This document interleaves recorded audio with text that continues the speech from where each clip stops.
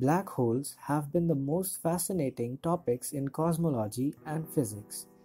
Before starting the facts, you should know an elegant description of what a black hole is.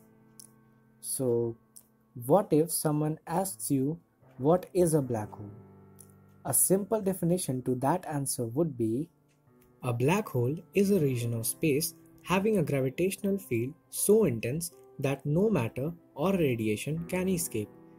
So now that we have learned how to describe a black hole, we can now start for the facts. Let's quickly get started.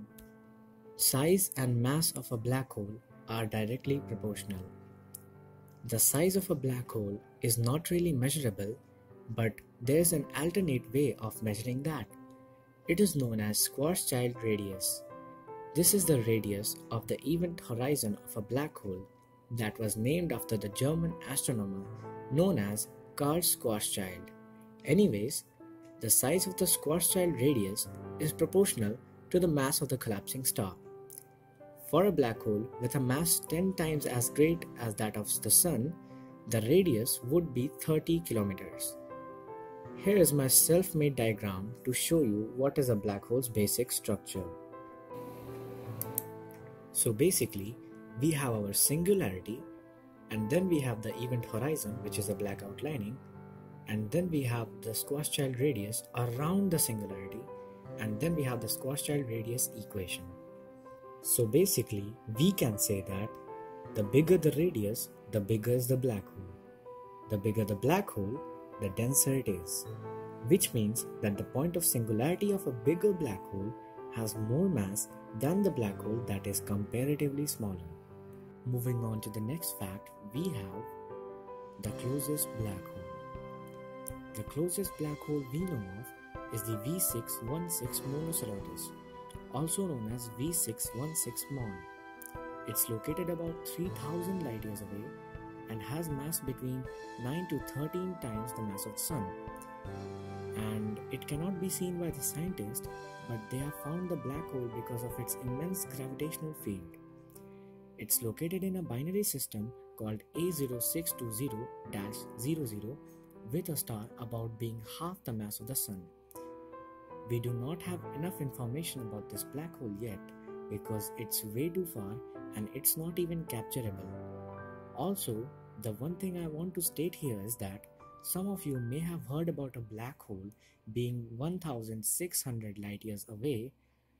There is no such black hole, and you have been provided the wrong information by social media pages copying each other. If something travels faster than light, it can escape a black hole.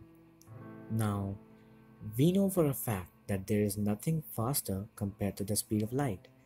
But if we found particles like tachyon or other such hypothetical particles, possibly a body made of those particles can actually escape a black hole. I am going to make a video series on faster than light travel in which I will also explain tachyon in detail. Moving on to the next fact, who really discovered the black holes? The straightforward answer to this question is the good old astronomer Karl Schwarzschild. Once again. But it just can't be said that he was the one and only. In 1916, Einstein revived a theory on black holes inspired by a theory of a British physicist, John Michell, back in 1783 on black holes. Now, the final fact.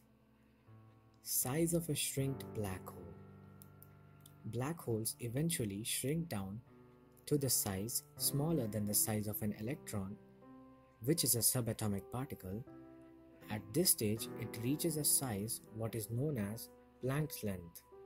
This length is actually the quantum size limit. Theoretically, nothing can become smaller than this, and there is actually no instrument that can measure Planck length.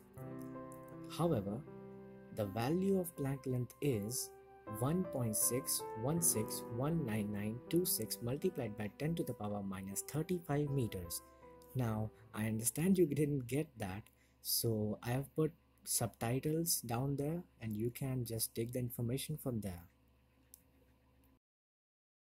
Now, if you enjoyed watching this video, give it a big thumbs up, or if you have anything to say about these facts or one of these facts, well, let me know down in the comment section. Peace out.